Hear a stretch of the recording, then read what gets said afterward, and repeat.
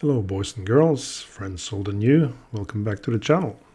My name is Stian and today we're gonna look at a very unusual watch. This is a Chronosport Chronosail and it's a Regatta watch, kind of. We see it's a chronograph and it has the yellow hand we see is actually the countdown to a regatta start. And then you have that marking in green and red, which shows 10 and 5 minutes left to start. Regatta watches were pretty popular back in the day. I think the 60s and 70s were the heyday of this type of watch. They even made specific movements that counted down to the start. This one is a bit more straightforward. And we see it's got a really chunky case, brushed finish all around, very good condition, very nice dial. And it runs okay.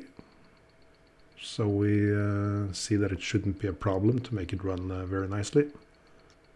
And let's get back to that. When we start the chronograph, we see, if we speed it up a little bit at least, we see that the minutes are creeping. While in the pure regatta watches, they were flicked over every 30 seconds. So I kind of get a Crocodile Dundee vibe here. He's got a knife! That's not a knife! This is a knife! This is an actual regatta watch. We'll see this one on the channel later. But back to the Chronosport one. Most people might not have heard too much of this brand, but it's actually very tightly linked to Sinn, the German brand. The founder, Helmut Sinn, was a pilot and obviously very interested in watches. So he made the brand Sinn quite successful. Big focused on pilots' watches, of course. Let's just halt this story a little bit while we take the hands off and see them fly away. Be free. And the reason we did it that way is because the minute counter is actually a twin hand. Quite strange. And something else, we see that there's a lot of plastic and the dial is actually press fit into the plastic.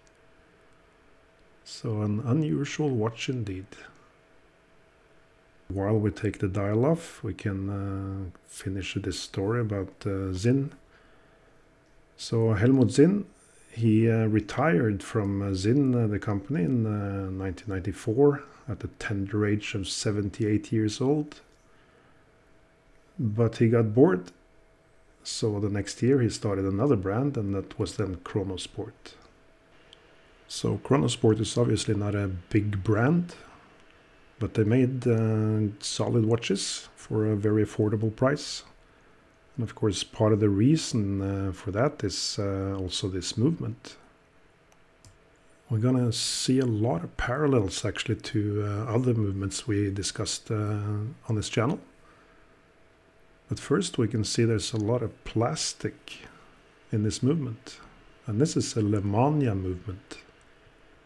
But this movement, it's caliber 5270, but it's based on 5100. Now if you haven't done so, the Lemania video is quite interesting, I think. Not only for the content, but some of the history about Lemania. And part of that is of course the claim that Lemania was a very high-end manufacturer of chronographs. And then you sort of have to ask yourself, so do high-end chronographs use 20% plastic?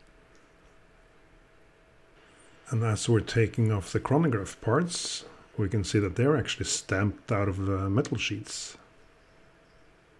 And very few of them are held in with screws.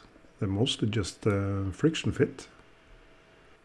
And that reminds us quite a lot of the 7750 family, which, for instance, the Eberhardt video discussed.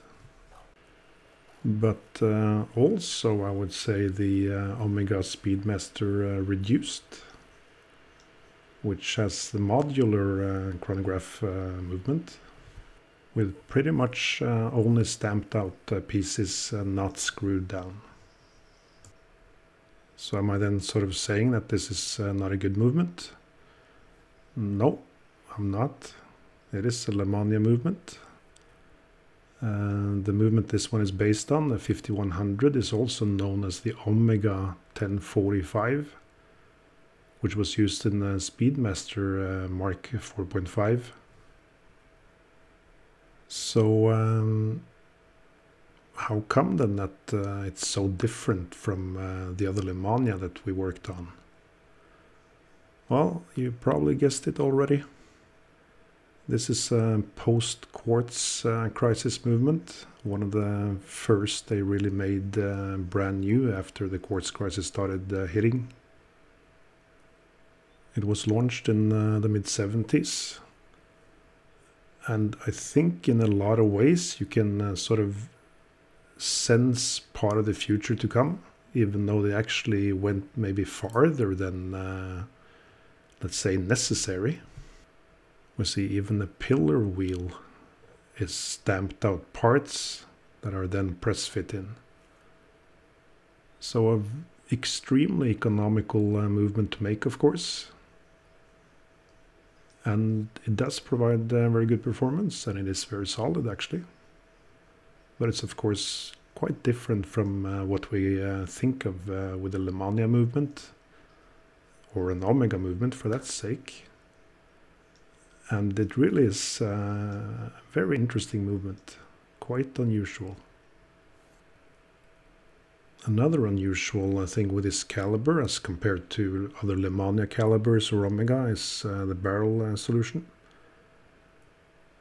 We see it has a pin going through it, in the same way as we saw in the Junghans watch, for instance. Also a very cheap way of doing it. So there's so many things in this movement that screams out cost savings. And to Lemania's credit, it's still a very high-performing movement. Anyway, let's get all the parts in the basket and take it off to the cleaning machine. There are a couple of plastic parts fixed to the main plate that we're leaving on. Otherwise, we're not putting plastic in the cleaning machine. And with the cleaning machine pulling more than its weight, we can look at the pretty weighty case of the watch. We're of course going to clean the case. Going to take the pushers out and then clean the whole thing. For the case and other big parts, we're going to use the ultrasonic.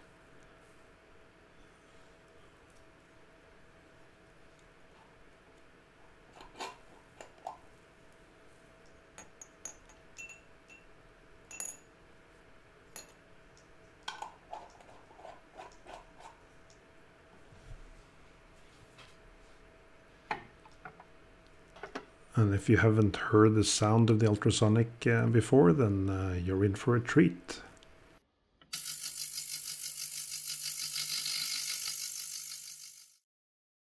Now you guys are lucky, because I'm just playing that sound for like a couple of seconds. But it's actually running for like 4 or 5 minutes right where I'm sitting. So yeah. Anyway. We got the stuff back from the cleaning machine, so we can put the mainspring back in. We think it's good enough. Looked quite nice. Just gonna grease it a little bit. And again, this barrel doesn't have barrel arbor, so the barrel arbor is sort of part of the lid, so we just twist that in. The second thing we do before we start assembling is to oil the capstones.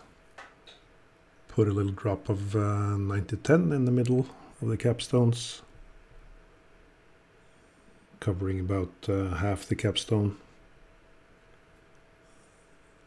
Another thing that of course saves a lot of costs is not finishing things to a very high standard. You see the balance cock has brushed finish, and the same goes for the 3/4 plate. But that's pretty much it.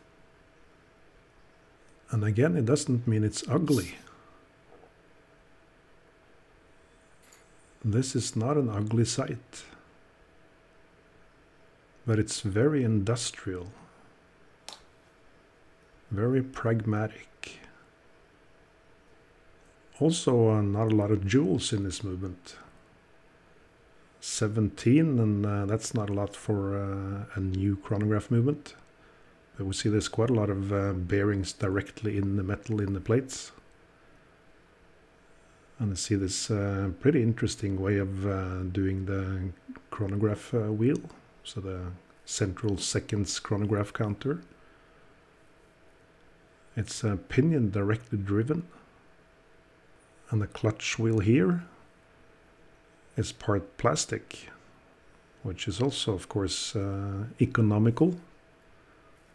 It sort of points out to that there was a really, really deep fear of being outperformed, outcompeted. But that they still managed to make something as solid as this movement is performance-wise, that just tells you that these guys do know what they're doing.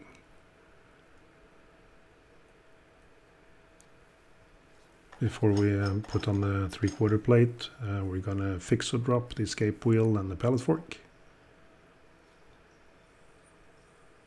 And that is to make oil basically stick, or not stick, but stay more put. But we're gonna clean the pivots of them so that we don't get any residue in the movement.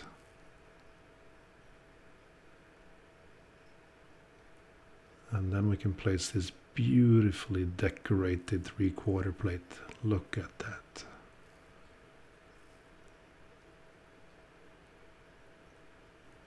Wow. It's not ugly, it's just different. And it's just very interesting to see that the movement from 1975 went so far in trying to save costs. To really stay competitive, because the whole livelihood of half of Switzerland was at stake. So yeah, very interesting.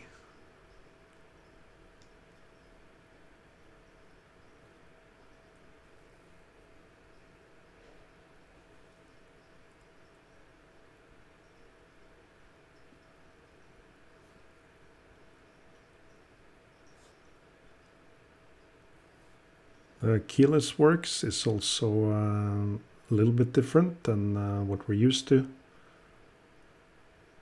Also here we have a rather unusual part. This one, the yoke, looks more like a york or fork, maybe, like a fork end. Okay, my kids think that's super funny. Now look out for wobbly time.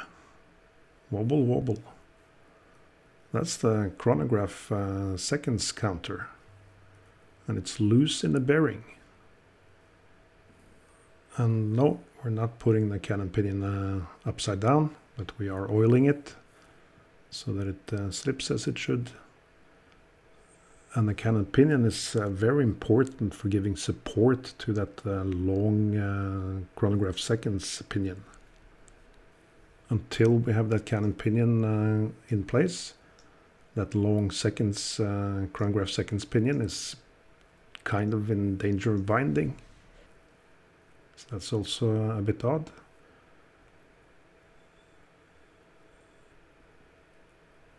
It also means that to get optimal performance out of the movement, you basically need to have the whole movement assembled so that that long pinion becomes stabilized.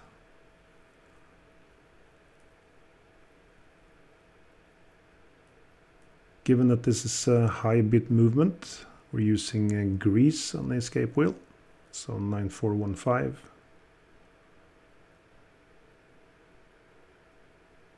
It's not a crime to use 9415 or grease on any escape wheel, but you don't have to use it on regular low beat movements.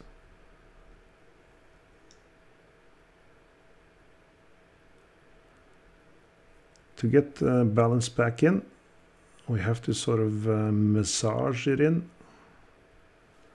Of course, it helps a lot if you're married and you're used to being gently asked if you can perform a massage as part of the daily pedicure manicure routine. And that's why we got married in the first place.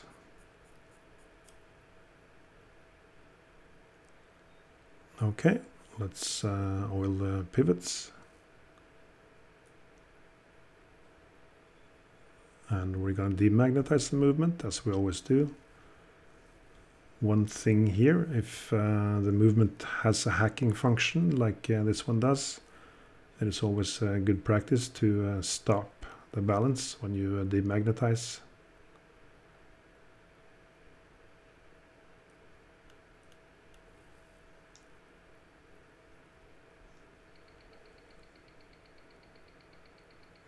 And that performance is acceptable. So maybe this ain't a half bad movement after all.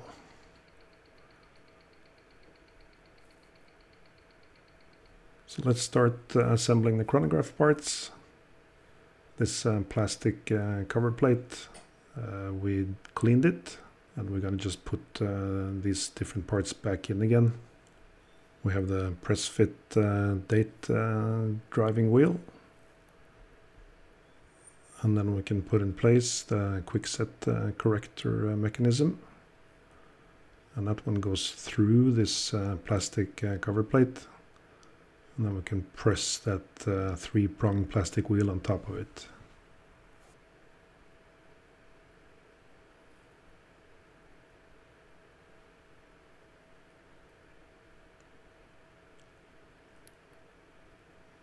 And yeah, just checking that it works before we press that three-pronged plastic wheel on. Also just press fit.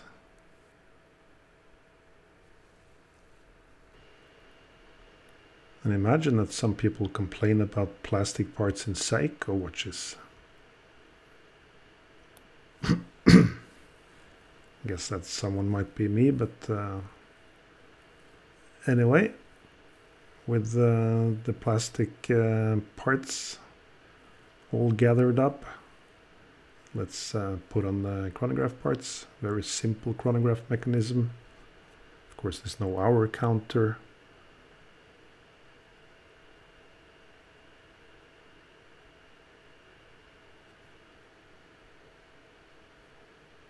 And this does remind me of the Dubois-Deprat module that we looked at in the Speedmaster video.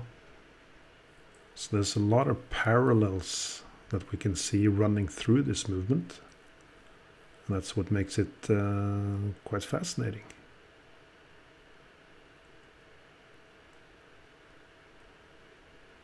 We're putting some moly coat or 9504 on the pillar wheel, and we're using D5 on the other contact points here on the pivots.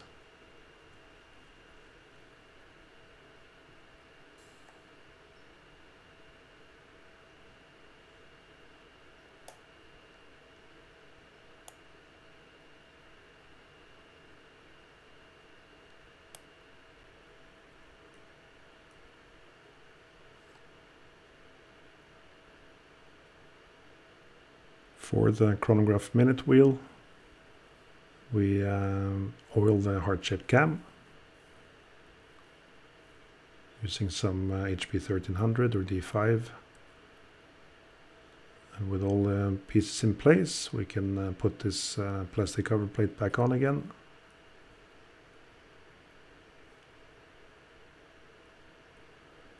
quite important to hold this plate down while you screw on or screw down the first couple of screws, because there are a couple of pins going into the cover plate, and if those are not in the right place, then you're gonna have to redo the whole thing. And I'm a strong believer in that laziness is a virtue. Now, the right kind of laziness, that is, the one that makes you be efficient.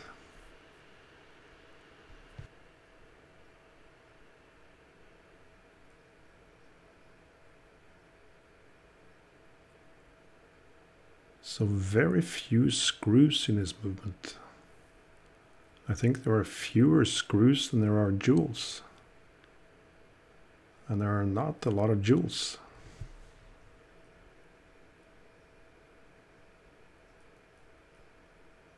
So what do you think, ladies and gentlemen? Is this a nice movement, or is it too plasticky? Comment below.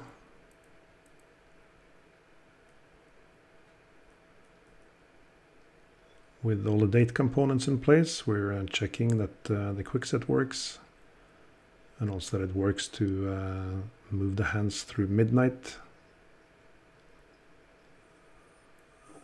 And here is where plastic is actually a very good material because of the natural springiness.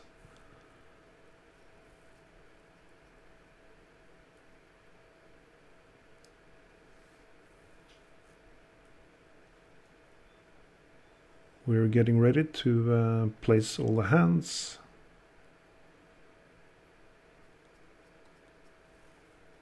It's the standard routine so far. We turn the crown until the date changes, and then we know that should be midnight. So then we put the hour hand at midnight then. What is different is that the next hand we put on is not the minute hand. It's the chronograph double minute hand.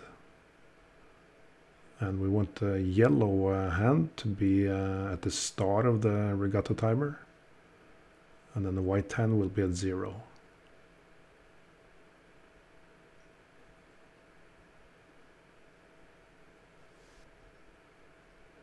And then we can put the minute hand on top of that. So unusual.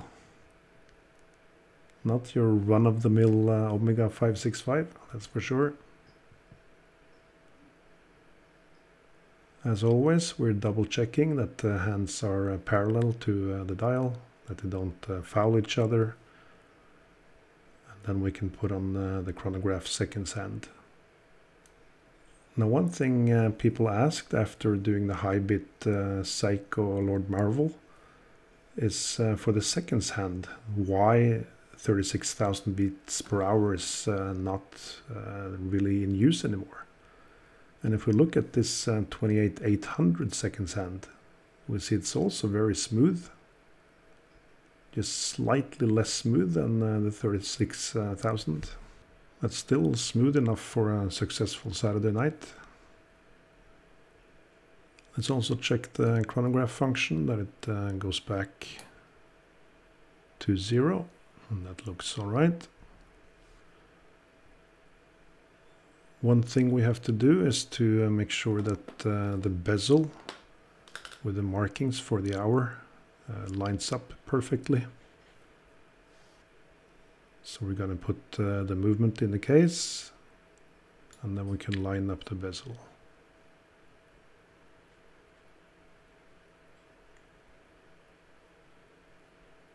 And when we're confident that it's centered, we're going to press the bezel onto the case again. I'm doing that off camera. There's a lot of things I'm doing off camera. By the way, there's a very funny game called Dirty Mind. If you haven't tried it, then it's a good one. Its famous question is, what's a term for a woman? 4 letters, last 3 letters are UNT. And obviously the only thing that came into people's minds right now was aunt.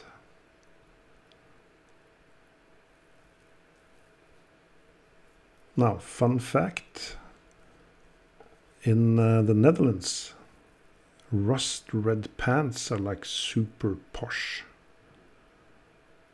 Because people who have boats wear rust red pants so that rust stains won't show on their pants. And here's the perfect watch to go with your rust red pants. We put on a NATO strap. I think that looks much better actually with the watch. And it is a handsome watch indeed. Chunky for sure. You're not gonna forget you're wearing this one. And you're not gonna be late for your regatta start. I hope you liked this video. If you did, then clicking like and subscribe and leaving a comment will really help the channel. We'll be back shortly with another video. Until then, ta-ta.